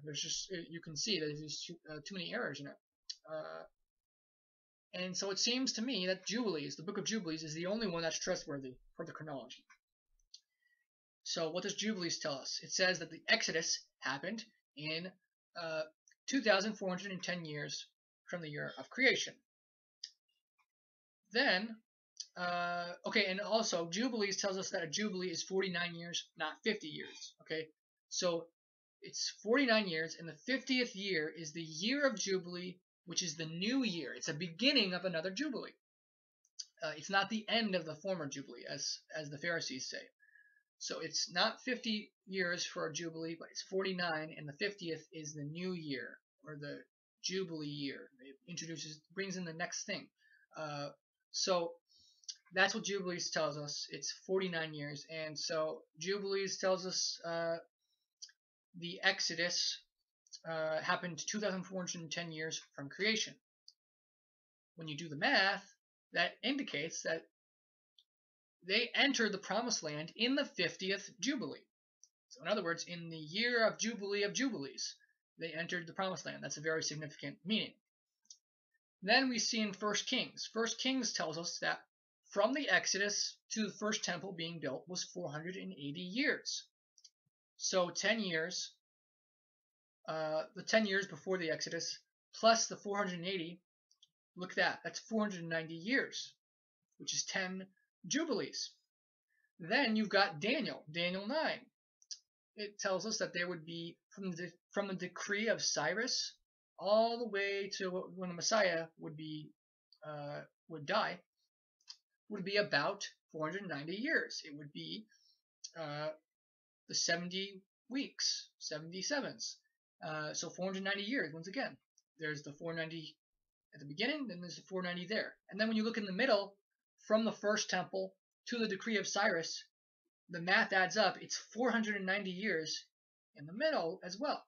So you've got the beginning, 2,401 years, and you've got 490, 490, 490, and that brings you all the way to the 30s AD. That's when he died, the Messiah died. And then from that time, you just count to see where we are in our year, and then you count to see where the year 6,000 is. And according to this count that I just did, the year 6,000 is in 2,160s or 2,170s. Very far off time. And this contradicts what most people are trying to tell you, that it's going to happen soon. But what you're going to do is, even if you don't believe me, if you don't believe I'm right, what you're going to find is, if you're young, or if you're, depending how old you are, you're going to live for many years, however long you live. And you're going to see, you're going to live to 100 years, you're going to live however long, you're going to see he's not coming back. And I'm going to be right, and you'll remember what I said, hopefully, and maybe in your later days, you'll remember what I said, and you might be inspired to look at some of what I said. Because right now, you might think I'm a little crazy for teaching this idea. But maybe later on, when you see I'm right, you might think, maybe he had something right. And then you'll come back, revisit some of my teachings, perhaps. But so I'm strongly convinced that you're going to find later on in your life that I'm right, that he won't be coming back probably in any of our lifetimes, unless we live, it's possible that some of us might be blessed with very long life, then we might live until he comes back. But otherwise, we'll live to 100, we'll die, he still won't be back, because there's too many things that have to happen, too many prophecies that have to happen. There's so many extra writings which give extra details of things that have to happen, which I believe still has to happen. A lot of people believe that these prophecies have already been fulfilled, but there's so many prophecies that I accept as valid, true prophecy, which if they are true, there's a lot more stuff that has to happen that nothing happened yet. And you ain't saying nothing yet. It's going to get much worse than you could possibly imagine. And the timeline is completely off. The Dead Sea Scrolls has a war scroll. And the war scroll says there's going to be a 40-year war. Well, if that's a literal war that's going to happen, that's what the Essenes believed. It was a literal war that they believed was going to happen. And I believe it's going to happen as well. If that is going to happen, well, look, it hasn't happened yet. And it's a 40-year war. So that means at least 40 years until the end, until the millennial, which is still a very long time. And that's if they start the war right away, which they're not going to, because what does the war scroll tell us? It tells us that it says that Israel is not going to fight during the Sabbath years. Well, what do we see right now? The army of Israel is fighting during the Sabbath years.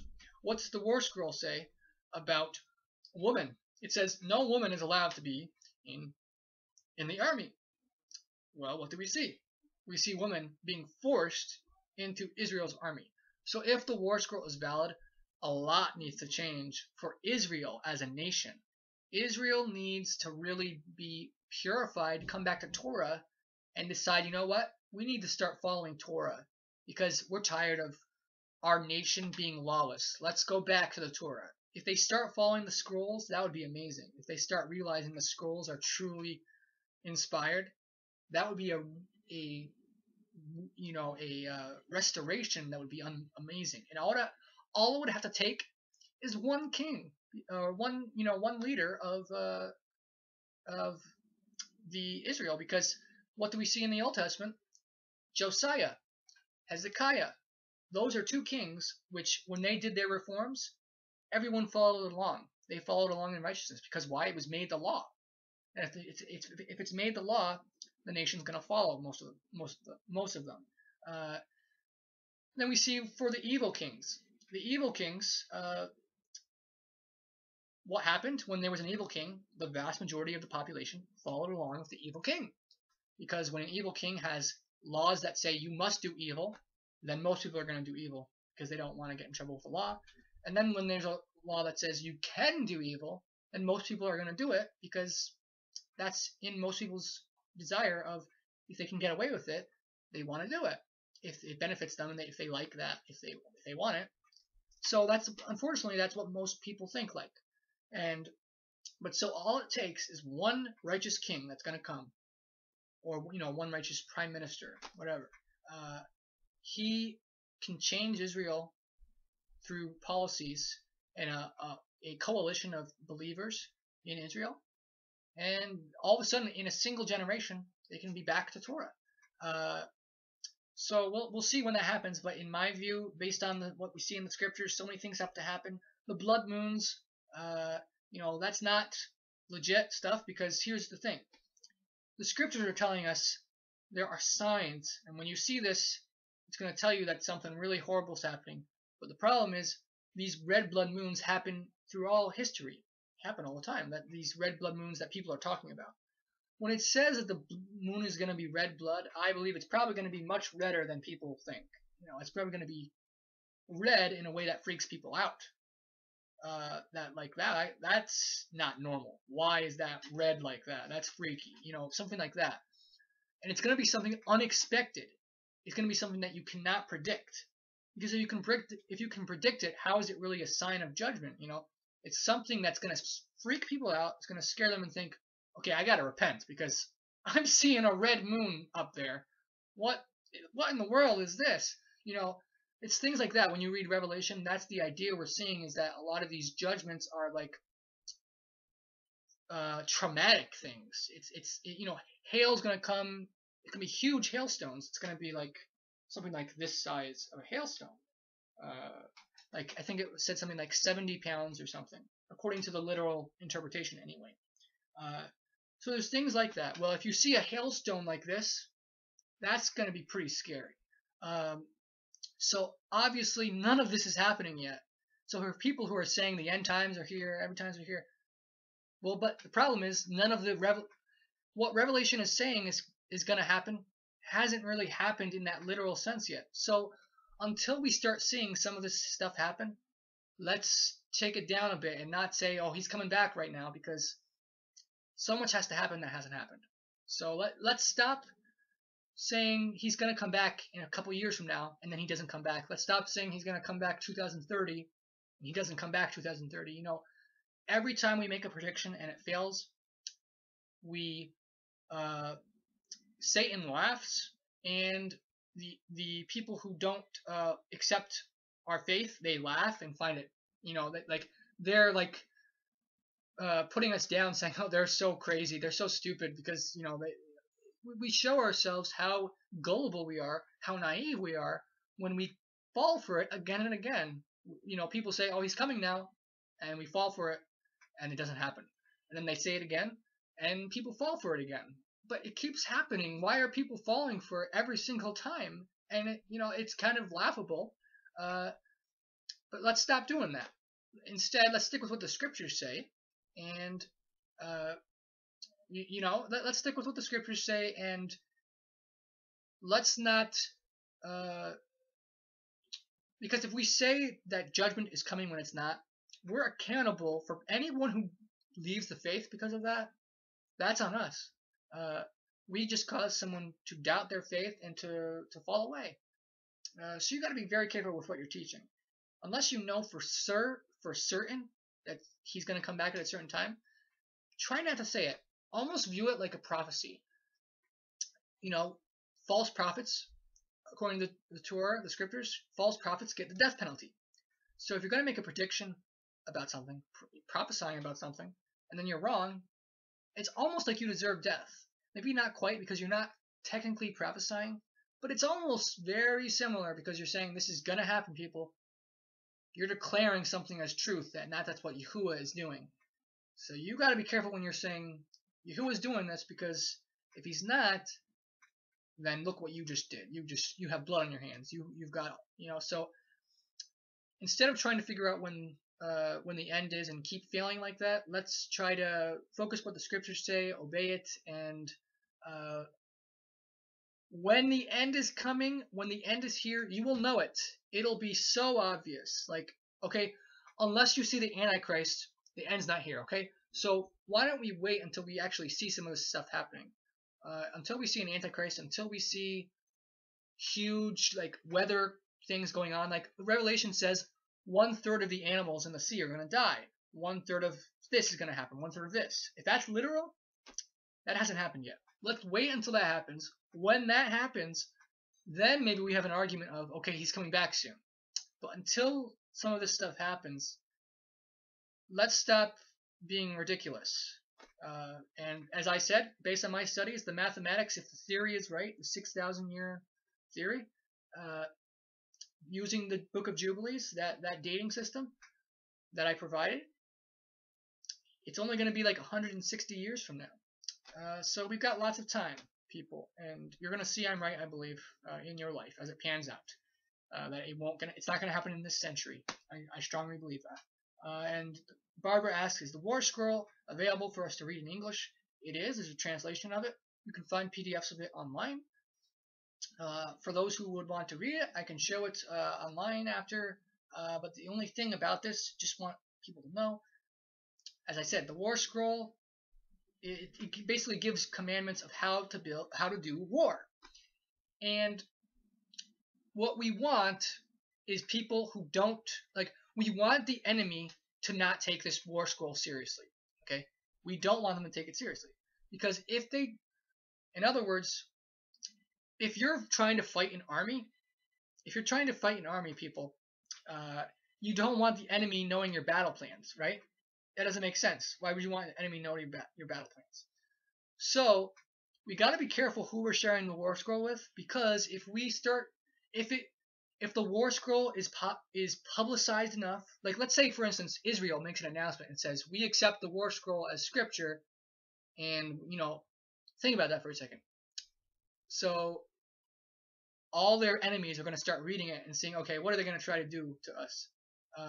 They're going to have the war plan, and they're going to see what Israel's going to try to do. Because if Israel's going to try to follow what the war scroll says, literally, if they're going to try to do it, even if you don't think the war scroll is valid, all it has to take is for an Israelite leader to say, you know what, I think it's valid, let's do this, and they're going to try to do it.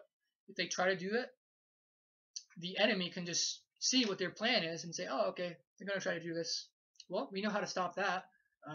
So my advice to you is, yeah, we can share it, the war scroll, but be careful who you're sharing it with, because we want it to make sure that it doesn't get in the wrong hands. People can abuse it. They can abuse it to try to justify murdering people. We don't want that to happen. Okay, so you just be careful with the writing. That it's not intended for everyone to read. It's intended for people who who are inclined to believe it's true, and then for people who want to protect people's life. We don't want people starting a war without legitimate basis. So someone might read the war scroll and say, you know what?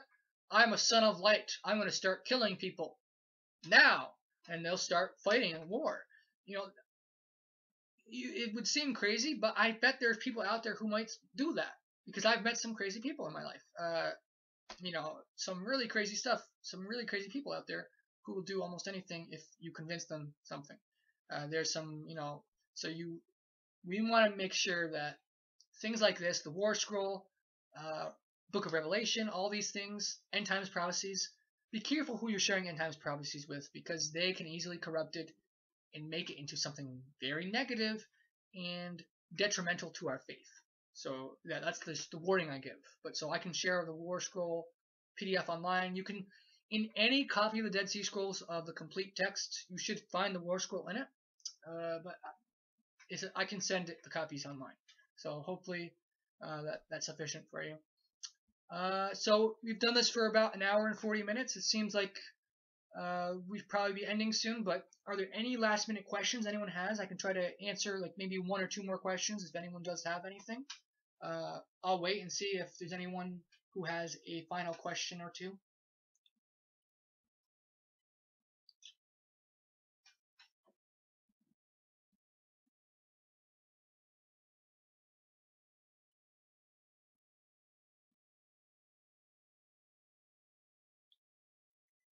Not seeing anything, but I'll just wait a little bit more, seeing if and as I'm waiting, just so you guys know, I've done two of these studies already. These question and answer type of studies. If you like this thing that I've been doing, I'm doing this once a week on Wednesdays at 9 p.m. Eastern time. And so you can find me on Facebook, Onia, Onieh. So let me type that out for you guys. Onia Carlson. You'll see my name on Facebook. You should easily find me. And I have a Dead Sea Scroll group. I have a Bible project group. I have different groups out there devoted to my studies and my ministries that I try to do. And so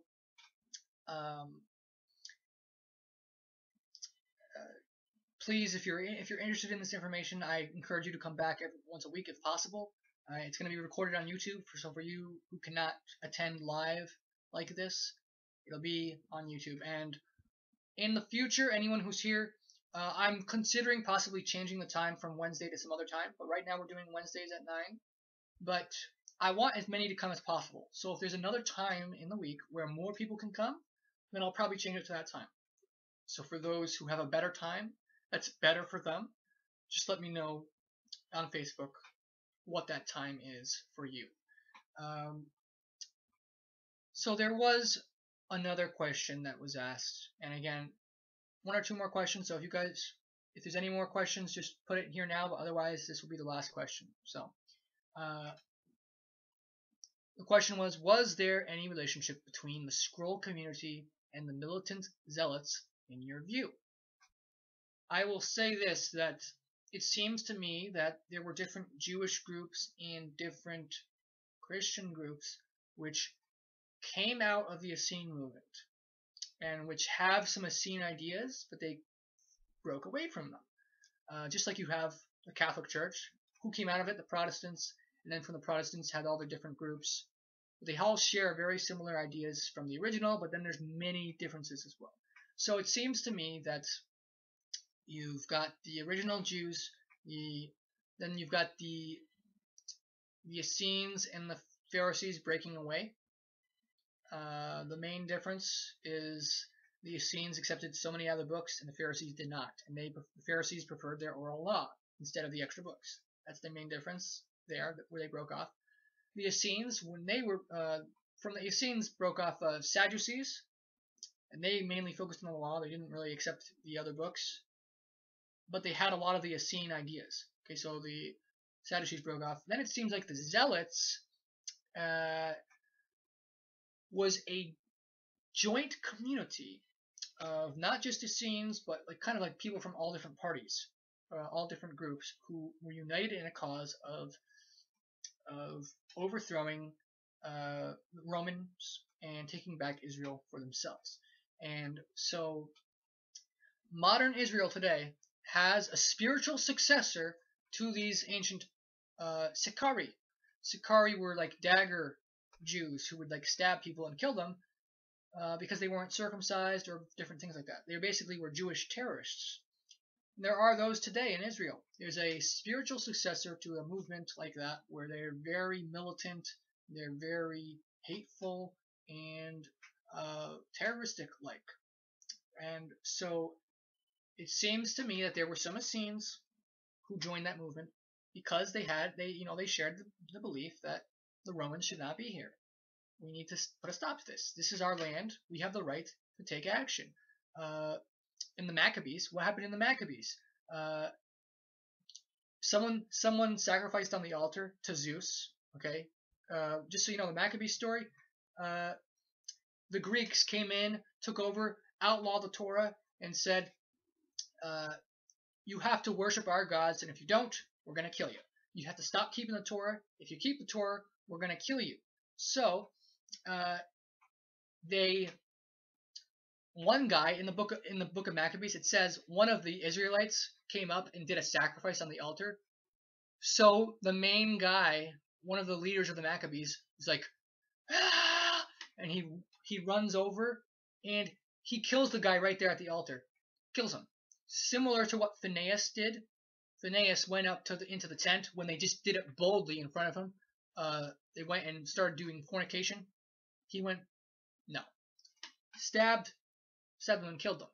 So the Jews were kind of thinking they were justified. Like, well, the Maccabees did it. Well, this guy did it, so we have the right to do it because Israel is occupied by the Romans unrighteously, and we have the power, not the Romans. So we're gonna be the judges, and if people are not circumcised, well, we're gonna make sure they get cut off. We're gonna make sure we're gonna punish these people. So this was a group of people from all different groups who were united on that belief that Israel was theirs and that they could bring the law into their own hands. So like, how the Torah says homosexuals are to be stoned, adulterers are to be stoned, different things like that. Well, as most of us know, that's not for us to do. We don't have a right to do that because we're not judges. We don't have the authority to do that. But these people, the zealots, were like, no, well, we are a priest in a kingdom. We are the true people, and we are to impose the law on the land. If we don't, we're breaking the Torah. So they went ahead and started killing people who were breaking Torah. So there were people who were attracted to that from all different groups. The Essenes, the Pharisees, the Sadducees, they all liked the law, and they all had people who went a little too crazy and started taking the law into their own hands. So they were united in that purpose. So I wouldn't say it's just the Essenes. I would say it's all the different groups. I don't know who started the movement. I haven't researched that enough, but it was. I don't think the Essenes are militaristic in the sense most people think, because the War Scroll seems like an eschatological war. It doesn't seem like it was something that they did as part of their lives. They were very holy and righteous people. They weren't attacking people. They were just separating from them. They hated them and said, "Get away from me! Don't touch me! I don't want to touch you. You're unclean." But they didn't kill them. They didn't try to do horrible stuff to people. They just believed in major separations. Stay away from me. It's that type of thing. The Essenes were not these type of people who would punch people, who would attack people who are of different faiths, who would murder people for not believing what they did. There was none of that stuff. They weren't militaristic like that. There's no evidence for that. There's just they believed that there was going to be a war in the end times, but they didn't put that war into practice. Oh, and so it seems like the Zealots may have believed the War Scroll perhaps was valid, and they were trying to make the war happen, perhaps, something like that. Who knows? There's things like that where they were trying to bring about the end times, and that's not good. We don't want to do that when that's not intended. So hopefully that answers the question. I just think that it's really unfortunate to take the extremists and then say, okay, that means they are all like that, or to you just read the Dead Sea Scrolls, you'll see that there's peace in there. You'll see that there's love. And here's something funny: the works of the law are in the Dead Sea Scrolls, right? But you know how Paul says we're not justified by the works of the law. Some people argue Paul was not talking about the law of Moses, but he was talking about the Essene beliefs. And yet, in the Essene writings, in the Dead Sea Scrolls, we have Psalms, the Thanksgiving Psalms. I believe it's Thanksgiving Psalms, and I think it's also in the Community Rule, where they basically say, "You alone are our salvation. We are saved by grace." It's not, basically very similar things. What we're seeing to what Paul's saying. There's one thing in the Community Rule that says, "My flesh is utterly sinful," and something like very similar to what Paul's saying. So it's like, well, if you're going to blame Paul, you have to also take into account that the Dead Sea Scrolls say some similar things. So maybe they weren't so different as some people are claiming. And Paul is a whole other issue. I know there's a lot of people who reject Paul, but I think if you look into more evidence about Paul, more of these extra books, for instance, you'll see that maybe Paul had some ideas that weren't so off, and that maybe he was valid, or at least much closer to the truth than people are claiming he was. And so there's only one more question. I'm going to answer that, and then that's it. Okay? And that question is there any evidence in the Dead Sea Scrolls to support reincarnation? Not that I'm aware of. It seems to me that none of these extra books really teach a reincarnation emphasis. What they teach is after you die, you go to Sheol to await your punishment, or to await the end times, to await the day of judgment, when you will be judged for what you did, either good or bad. And I would say I'm not sure if there's anything in the Dead Sea Scrolls which, I guess the way to say it is there are people who interpret the New Testament as supporting reincarnation, but it doesn't clearly say reincarnation. Similarly, perhaps, I say perhaps because I don't know for sure, but perhaps the Dead Sea Scrolls can be interpreted by some as supporting reincarnation, but there's nothing clearly supporting reincarnation in the scrolls. And in my view, the idea of reincarnation seems illegitimate to me, because the scriptures teach us that everyone, when they're resurrected, they're not being resurrected into a new body. They're being resurrected into their old body. Their old body is going to reform from all the parts. It's going to reform from the dust. Not like new dust, but it's going to be the very dust that you had. It's going to reform. That's what the scriptures are teaching. And so if you have reincarnation, you're having two different bodies. But you can't have two bodies in the resurrection. So which of those two bodies is going to resurrect? Well, that's iffy.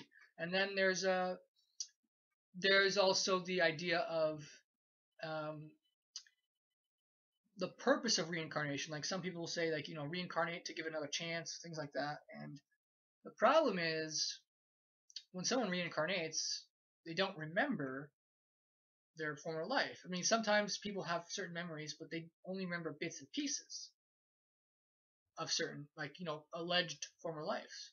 Uh, in order for a reincarnation system to really be just, you have to kind of remember what you're being punished for. Because some people believe, you get punished by getting reincarnated and you have to live another life. But the problem is, if you don't remember what you're being punished for, it seems like it's not right to do that. It doesn't seem like it. How can you repent for something you're not aware that you did wrong? How can you make yourself better when you don't know your former wrong? So it seems like there's a lot of flaws with the reincarnation system, which it basically kind of makes it like almost like into a mockery of our life that we live. It's like basically, okay, well, I'm going to be reincarnated after I die, so I can just, keep on.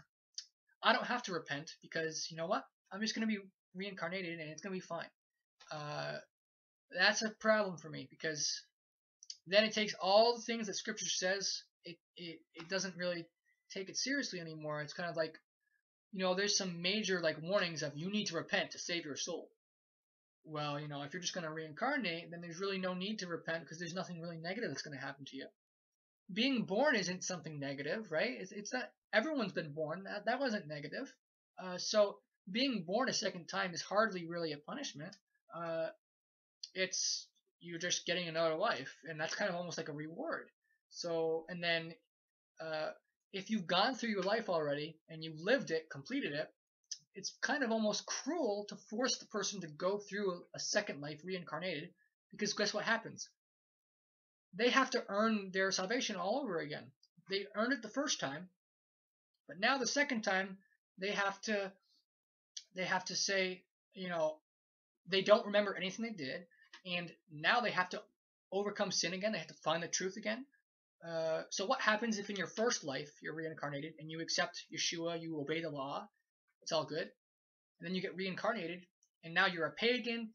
You worship other gods and you never find the Torah. You never find Yah, and you die in your sin. Well, what did that just do? You just made in vain the first life you did. And when you completed your first life in righteousness, you deserved something for yourself. You deserve to have a rest, rest in peace. You deserve that, and you shouldn't have to get forced to do it all over again. That's like what that's like. It's like someone you're going to school, to college. You take a test. You get like 100% on it, and the teacher says, "Good job. Here's your degree." And they say, yeah, I just graduated from college. And then they say, oh, wait a minute. You know what? The president of the college has decided for no reason, but, just we're going to rip that up just because. And we're going to put you through the system again. We want you to start in your first year and go through that again and get that degree again. We want you to do it a second time. Well, most people would be pretty pissed about that because, you did that hard work. And now that's for nothing. You have to do it all over again. That's a complete waste of what you just did. So that's how I kind of view reincarnation. When you get reincarnated, you start over, and your test, you beat the test, or you fail the test. If you fail the test, it's like, okay, well, you're expelled from the college. So it's kind of like not taking the test seriously, almost. So that's kind of how I view it. So I don't believe reincarnation is biblical or acceptable, but that I believe you probably could interpret certain passages perhaps as supporting reincarnation in some of these writings. And let me just say this. We cannot deny, and I don't want anyone to do this. We need to be open to evidence, and there is clearly evidence of people remembering other lives. There's people remembering things that are happening. But there can be many explanations of this. That does not have to be reincarnation. There are other explanations which I find much more believable, much more consistent with what I've seen, where there's like a model where everyone is coming from the everyone is sorry, one sec. There's the model of for sorry, I lost my train of thought. I got distracted because I just saw Jackson left. So hopefully that explains. I mean, oh yeah, here's what I was going to say. There's like a computer system, okay, that I believe where basically you can actually get information from other people similar to a download. Okay, so this happens all the time with people where it's coincidences, but it's not really coincidences. It's actually something that's happening, but you're getting information from other people, sort of like a download. You're downloading information from other sources. So you can, like, let's say you have a mole right here on your or like a birthmark. Okay, what can happen is that birthmark can cause your brain to send out a signal and search for information that's similar. So it's looking for something similar to your life, and then it finds something. It finds someone's information, and that information is someone who had a birthmark in the same place. Or I heard a story of like someone got killed in that very spot, that same spot. So it finds that information, and then it brings it back to you because it's a similar. It's like it's attracting. Your information is attracting information that's very similar, and so you can actually get thoughts from similar information in the world. There's 7 billion people. Someone is bound to have a life story that has some similarities to your situation. So I feel like there's a lot of things like that where you can explain reincarnation in a much you can explain these things that people are seeing in a way that does not have to be reincarnation, and you don't have to just dismiss the evidence either. You don't have to just ignore it and say, oh no, I don't believe that happened. I believe these things. They're not lying, but they have these thoughts, but I don't think it's reincarnation. So hopefully that answered the question. All right. So that's it for this study. I hope you guys will continue to come to these things. Yeah, talk to me on Facebook if you want or whatever. I hope you all enjoyed it. Thank you and shalom.